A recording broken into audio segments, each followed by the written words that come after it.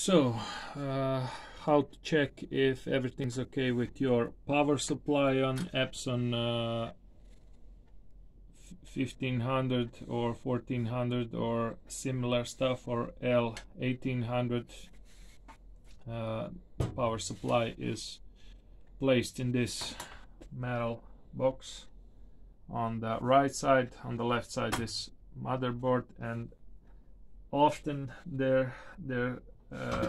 if you see that the printer is not responding or it's completely dead, first thing you have to check is this power supply. So actually, if everything's okay, you should be having 42 volts on the output of the power supply. So let's go ahead and check if it is so.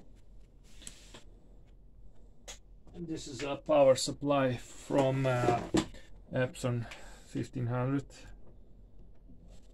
So what you have to do is plug in the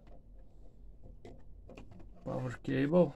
You have to be careful not to touch something, because there's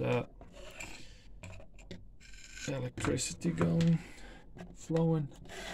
Set the DC on the instrument to more than 20 volts, because you have to find 42 on the output.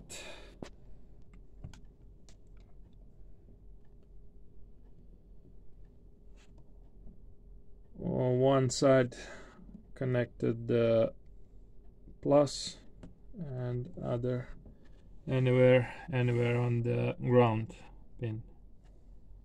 So 42.7657. It's actually fluctuating. Let me just, so everything's okay with this one. And how to find the plus and minus or ground. Plus is the pin with the yellow stripe on it, and the ground is any pin here on the board which is connected to this how do you call it? I don't know how do you call it, but anywhere with a larger, I don't know how to call it, larger surface of contact here, like this one, for example.